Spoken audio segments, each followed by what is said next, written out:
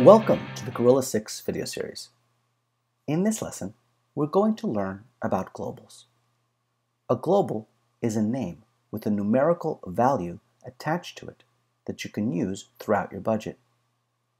If you change the value of the global, it is changed throughout your budget.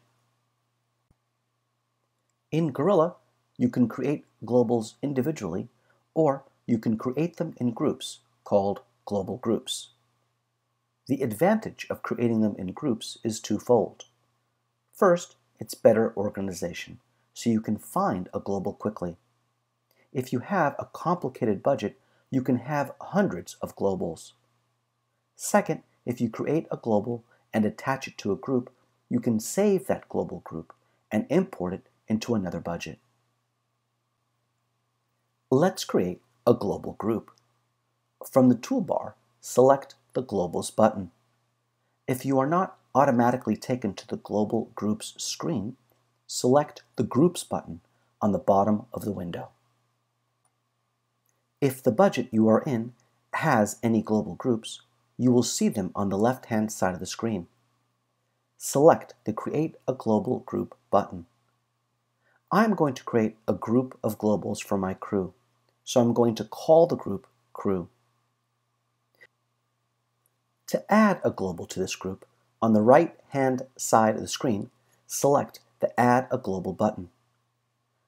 I need 3 globals for different rates. I'm going to enter a name, a description, and a value for all these globals.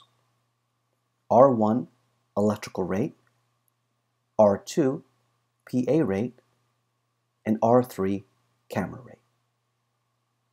Okay, now that I have created my globals, let's use them. On the Details screen, go to the line item you want to enter a global rate for and select the Globe button in the Rate column. Select the global that you want to use. Notice the rate automatically populates into the Rate field. If I continue to use this global throughout the budget, and then I want to see what would happen if I change that global rate, I would go to the Globals screen by selecting the Globals button on the toolbar. This screen shows you all the globals created for the budget you are in. Go to the global and change the rate. The rate for this global will change throughout your budget.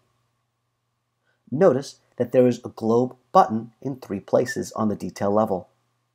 This means that you can attach a global to the Amount field, the X field, or the Rate field, or all 3. The check mark on the top of the globe indicates that the value entered is a global rate.